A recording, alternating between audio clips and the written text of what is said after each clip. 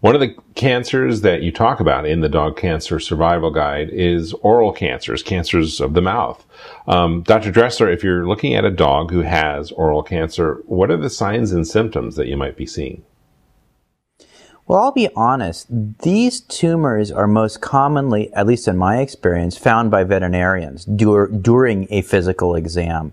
And the reason for this is that it's only in the later stages where we see signs at home.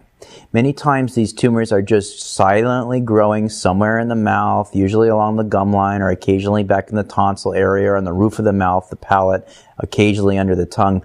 And unless a guardian is really involved either in home dental care or just very, very tuned in to looking for things that are abnormal in the mouth, they usually won't actually find it. Now, in the late stages, it's true that there may be signs that are visible at home that a guardian could pick up, and these would include things like difficulty eating or drooling or possibly bleeding or sometimes even really bad breath as the top of the tumor starts to get a little bit broken down and starts to smell a little bit bad.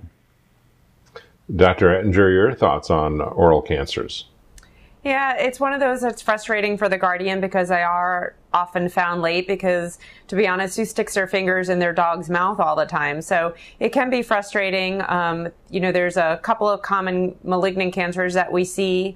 In general, excluding oral melanoma, most of the oral cancers tend to be what we call a local disease. So they tend to stay in the head and neck area and have lower spread rates. So most of the treatment options are going to be focused on the cancer in the oral cavity, and whether that's surgery or radiation. Those are the two main conventional treatment options that we'll think about for the main oral cancers, excluding oral melanoma. Dr. Dressler, what are some of the options that you look at when you're dealing with oral cancers?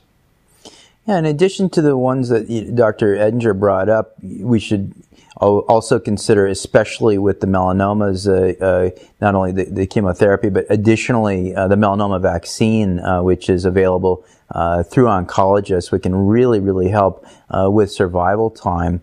We've also got to make our dietary changes to a cancer-fighting diet. It's important to focus on supplementation with proper supplements like the use of apoptogens, which are plant-derived compounds that help to turn on cancer cell suicide.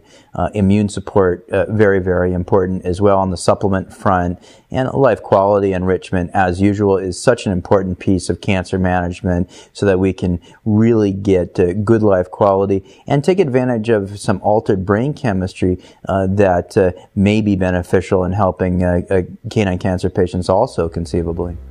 Dr. Dressler in Hawaii, Dr. Ettinger in New York, thank you so much for joining us today. Thank you.